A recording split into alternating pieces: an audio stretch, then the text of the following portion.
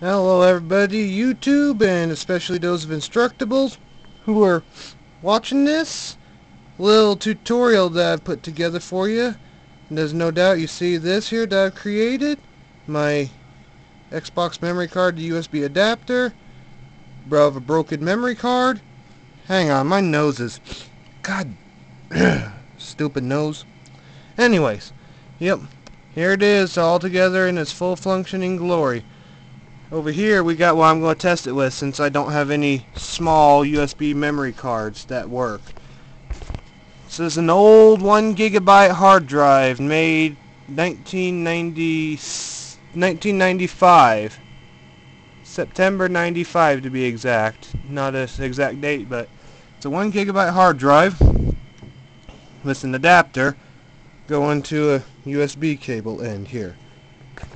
I've loaded up my Microsoft Dash here, since it'd be the easiest to tell if this is working or not rather than through my Unleash X dashboard. So let's plug her in. Whoop.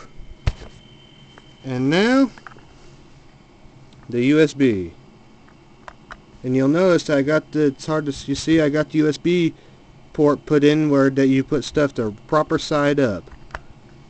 And now it's plugged in. And it's screwed up, but it does that sometimes.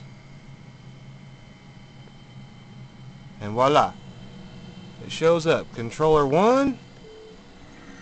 Notice no other controllers plugged in. Control 1A. Xbox hard disk. Yeah, that's why I called it. No, wait a second. That's not what. That's not it. My bad. There we go. I have not messed with it really, but memory unit 1A. No lie there, 1A. Cord goes, and you notice that there I've got no other and just to prove it, here's the cord. Follow it. Follow it. Follow. Right down there. See?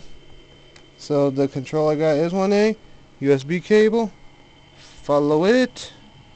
It goes across my controller cable. Get that out of the way. USB cable. All the way over here to my USB hard drive. Lights up.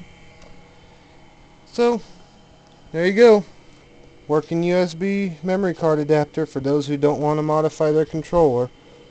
And since you can get cheapo memory cards off eBay, I think this would be a better solution for some.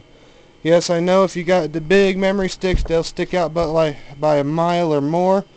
But let's face it, some of those USB memory sticks only stick out that far. So you plug it into the adapter and it'll only stick out to maybe there. And you can get up to 4 gigabyte ones like that or bigger. But since the memory card limit for the USB interface through controller ports is 4 gigs. Little stubby 4 gig drive can sit right there. So there you go. I don't know if I'm the first to do this or not, but I've made you a little Instructable to do it. For those of you watching this on YouTube, link to the Instructable on how to do it is down below in the description. Thank you, have a good night, and this has been another video brought to you by Megasonic Dude 10.